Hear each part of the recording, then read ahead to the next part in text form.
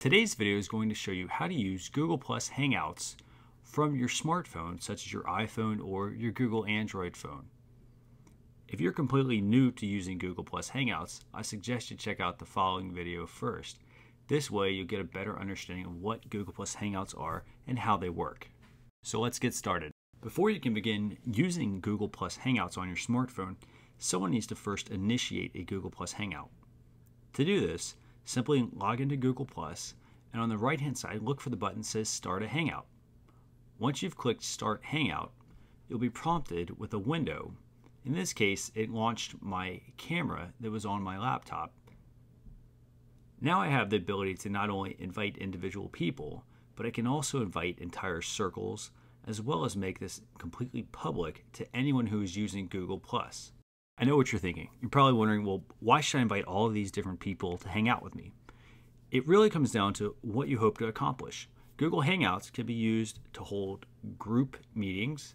They can be used to broadcast a topic, for example, such as this video tutorial.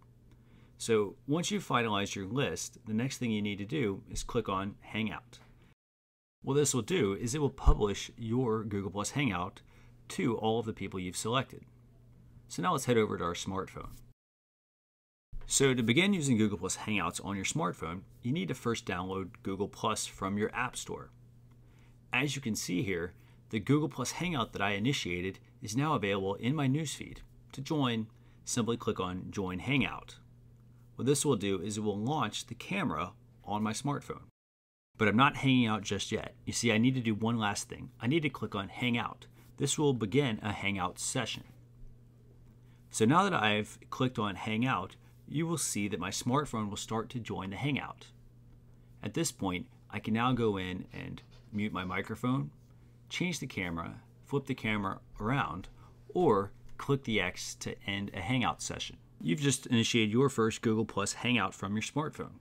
So why do I think this is so great? Well, think about it. Previously, you had to be at a computer to be able to network with people and to continue learning. But now you can do it all from your smartphone. All you have to do is join a Hangout. Have a question? Feel free to initiate a Hangout session with me.